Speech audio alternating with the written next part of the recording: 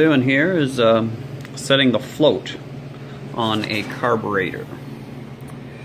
Now, the float height usually comes from the shop manual.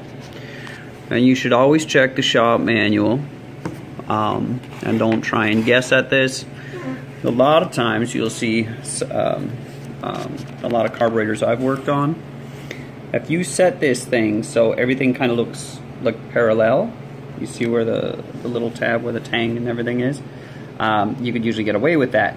This carburetor, not so much. The spec was 26 millimeters. This is actually a carburetor off of DS80.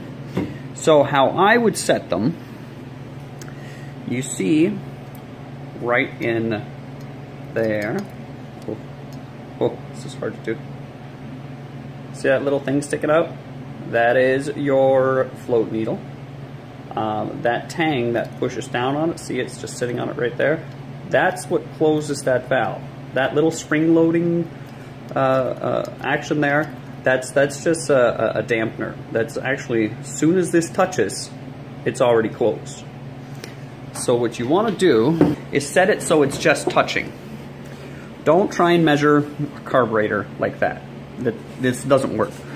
You'll be off by a millimeter or so. What you want to do is tip it on this angle and then pull it up so it's not touching, and then just let it fall back in. It'll fall real gently, and then you could measure the distance from here to the flattest part here. It's usually what they call the gasket face.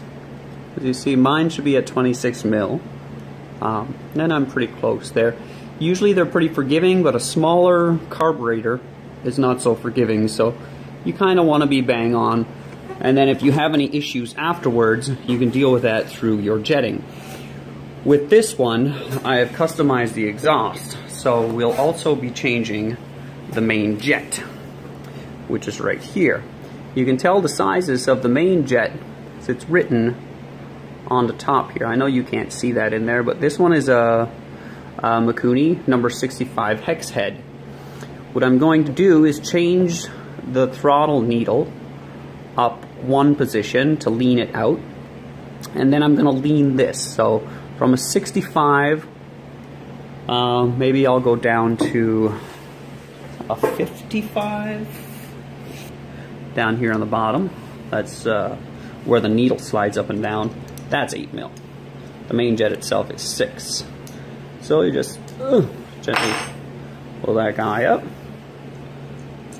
put him back in the jet box, and then we take this 55 and screw it in.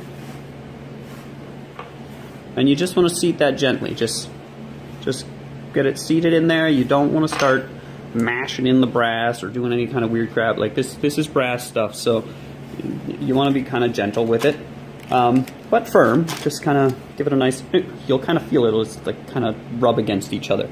That's what brass tends to do. Remember, when you measure your distance from here to the float, that there's no gasket sitting there. You have to take the gasket off.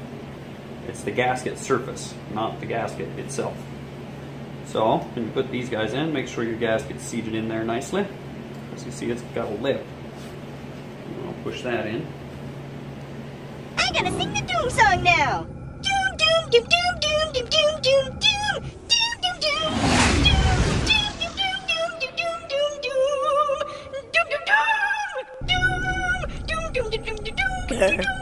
Would you please stop singing? Proximity warning. Planet ahead.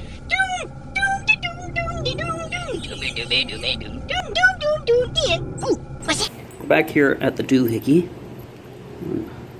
you see the cable, little nubby there, seats in there. What you have to do is compress the spring, pull the cable down, and get it out of that seat. You'll get this piece out, and then your springs and everything fall all over the floor because I can't pay attention to what I'm doing. Inside of there, you usually have a keeper that holds the thing down. You can sometimes just lightly push on the bottom of the needle, and that thing will come out. If it's being stubborn, then you should get maybe a pair of needle nose pliers and just, you know, lightly grab it and pull it up, as you don't want to put too much pressure on your needle. If you bend this thing in any way or scar it, it becomes garbage. Okay, you grab a set of needle nose pliers, you grab a whole little clippy part, and then you just pull that clip off. Then you figure out the position you want it in. I was in a number 2 position, and I want to be leaner, so I'm going up. So we're gonna just put this thing smack dab in the middle. What I like to do is pull back this way, and then kind of push it in. And for peace of mind, I always grab the clip and then I spin the needle. If you can spin that freely, that means the clip is fully seated in there. Nice. So then you put this guy back in there,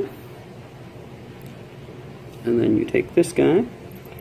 And, some of these are odd and may get in the way of the cable, so you just gotta make sure you put them in the right position.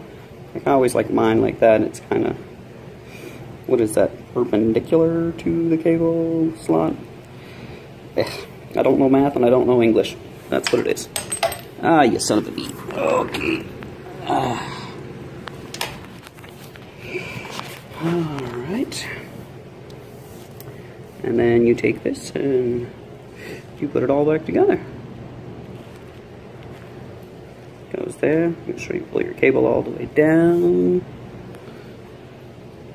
And you bring this into there. Compress that spring.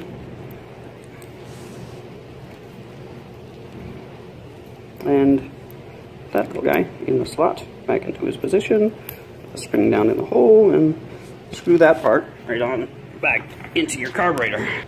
I'm gonna say it was rich. So yeah, I go out one position on the needle.